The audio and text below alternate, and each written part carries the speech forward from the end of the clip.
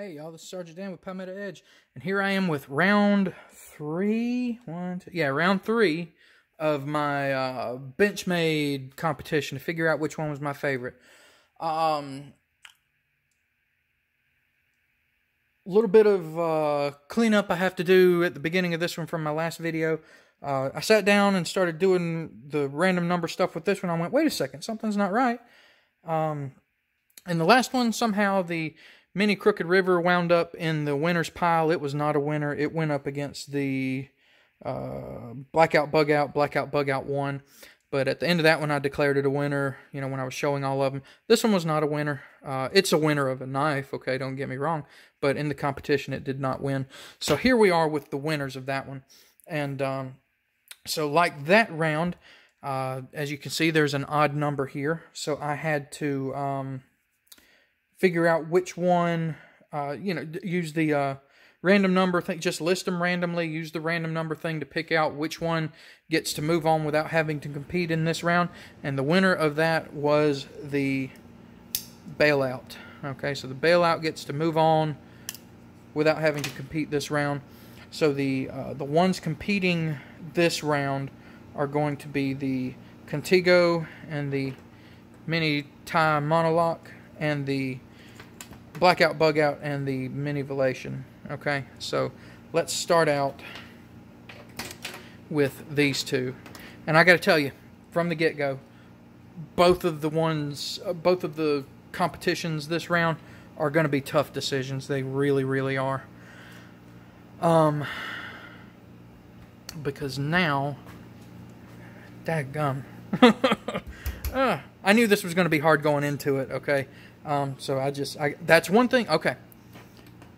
Now that we're this far along, I'm having to start getting really nitpicky about this one. Did you see me just try and open that one and I couldn't get it open?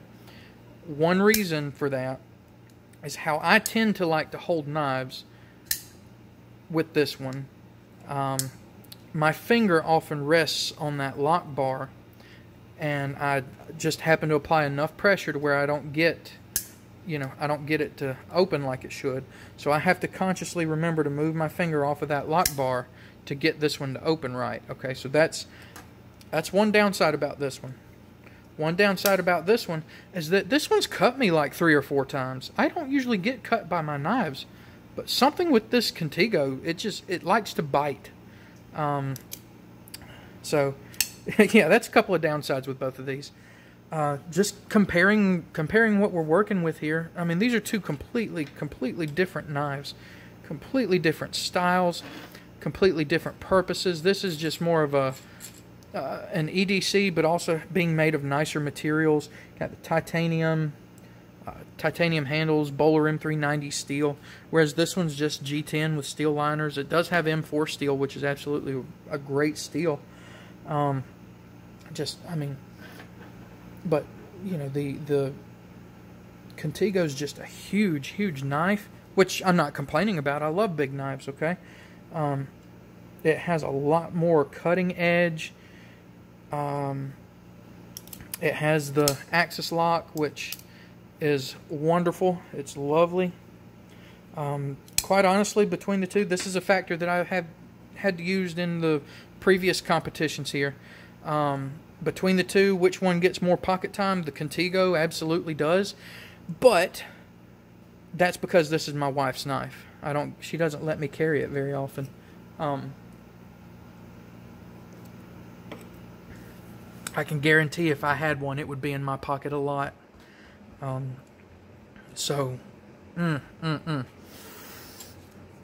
Tough decision. I do like the pocket clip on this one. However, it does, depending on what kind of pants I'm wearing, it does give some issues sometimes. If you'll see that blade centering, though, that blade centering is just absolutely perfect. Like I said, Bowler M390 steel. This one's running on bearings in there. Oh, man.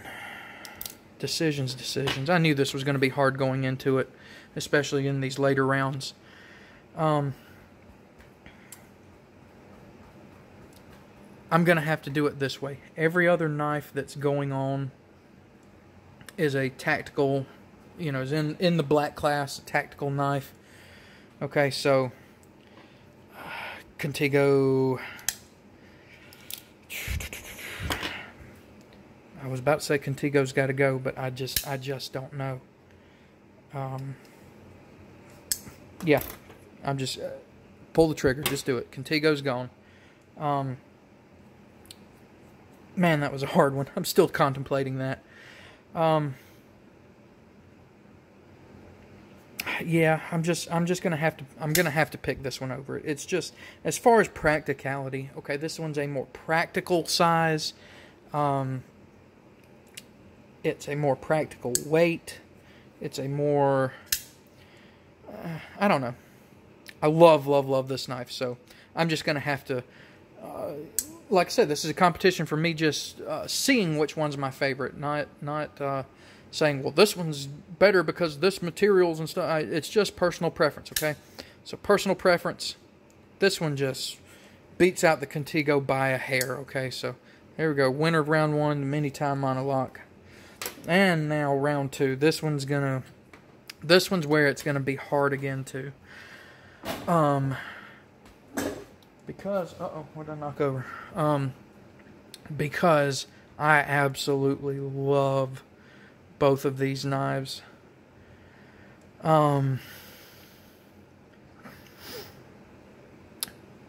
This one here, the mini Velation, gets pocket time when I'm on duty and when I'm off duty.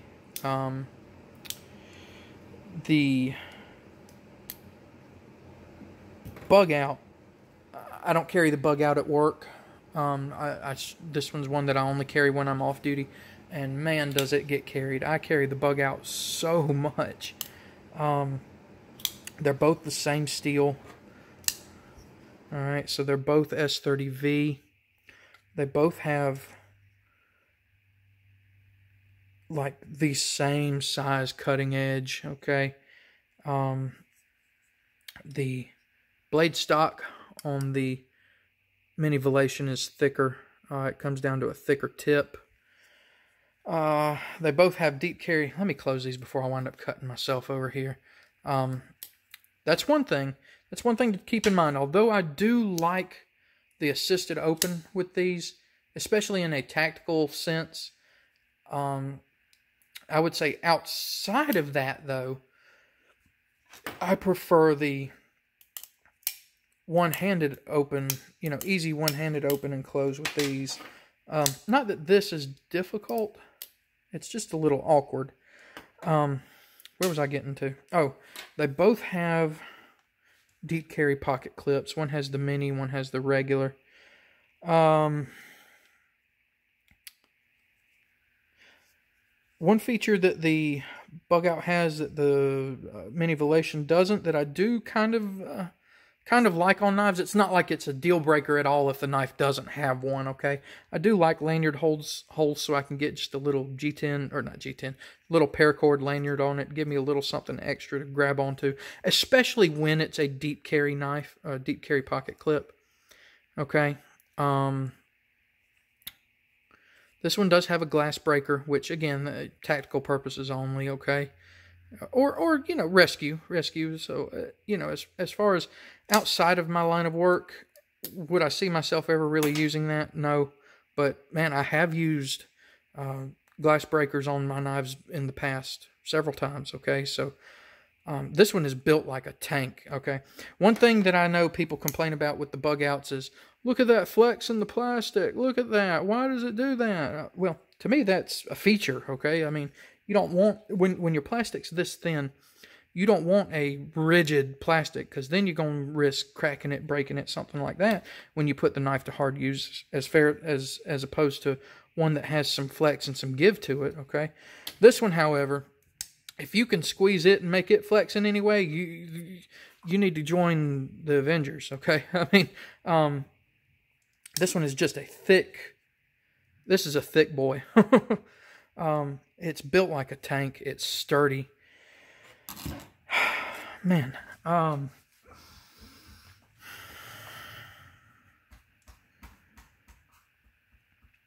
It's a tough one, guys. This one's really a tough one. Really, really, really. I got to think. Let me go back and think about, because I've done reviews on both of these knives. Not this particular bug out, but my other bug out, which I think I still have sitting around here somewhere. Yeah, I've done a review on this bug out, and the only complaint I had about it was the serrated edge, and that's just, you know, that's not the knife's fault. All right, this one was a gift from my wife, and I absolutely love it. I just wish she hadn't got the serrated edge. Okay, so that was my only complaint about it. So as far as this bug out goes, I have zero complaints about it. In my review for this one, I had 2 complaints. The pivot screw is not accessible without taking the scale off. And not that this really matters to me because I don't keep the safety on, but when the safety's on, that blade can still come out past the edge, or the tip can still come out past the edge. Okay, so manivelation's got to go. Blackout, bug out, moves on. All right, so here are, see, I did it again. I did it again with that one, if you were paying attention. Winners from this round are the bug out, mini time monolock, and the bailout. Bailout moved on by default through the random number selection. So this is going to be our next round. I'm going to have to do like I did before, and just random number generator is going to pick one to automatically move on, and then put the 2 up against each other.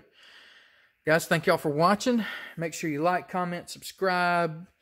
Check out my Instagram and my Twitter. And y'all have a good one.